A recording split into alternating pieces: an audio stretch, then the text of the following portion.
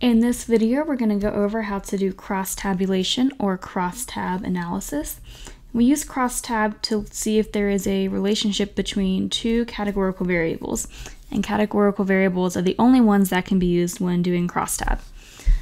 So let's open our survey and see which variables we want to look at first. In this first example, we're going to look at gender and whether or not someone has taken a fitness class at AFC in the last 30 days.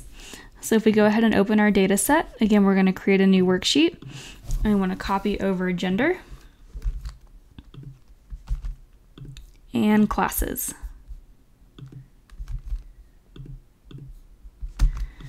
When doing crosstab, again, we're going to use the pivot table function in Excel. So we're going to go ahead and build our pivot table. And in the case of crosstab, the range of our data is going to include both columns, including the names of the columns. So just keep scrolling down until the data stops. Select OK. And you're going to want to drag one field name into columns. So we'll put gender in columns and then classes in rows. Doesn't matter which one you do in either place. And for values, you only want to move one of the field names into the values box. In this example, I'm going to put classes in the values box.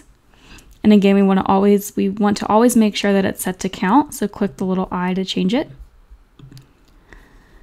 And once that's set, we're going to close out of our pivot table builder. And for the sake of this analysis, we are going to ignore this blank column right here. We won't be using it anymore in the analysis. The next thing that we have to do is figure out what the p-value is so we can see if there is a significant or non-significant relationship between these two variables. To do this, we need to open up the online chi-square calculator. The link for this can be found on Canvas.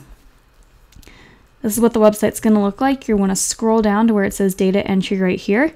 And for this, we have 2 rows and 2 columns since we are ignoring the blank column. And you're just going to want to enter the data in the spreadsheet. So we have 41, 124, 4, and 53. Once you do that, hit calculate, and it'll give you your p-value. And we see that our p-value here is 0.007.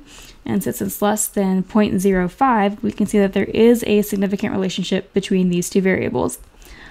We'll go ahead and do one more. In the second example, we'll look at whether or not someone was referred to AFC by a doctor impacts whether or not they use the therapy pool. So let's make a new worksheet, and we're going to copy over doctor and pool. We're going to build our pivot table, again including both columns and the name of the column. And keep highlighting until the data stops. Select OK. We'll put doctor in columns and pool in rows, and then I'm going to put pool in the values box. Again, let's change it to make sure it's set to count. And once our pivot table is built, we'll go back to our online calculator, hit reset. Again, we have 2 rows and 2 columns, and enter the data. So we have 107, 20, 70, and 34. Hit calculate, and 0.0041 is our p-value. Again, it's less than 0.05, meaning that there is a significant relationship between these two variables. And that's all we're going to cover for crosstab analysis. In the next video, we'll go over how to do an independent sample t-test.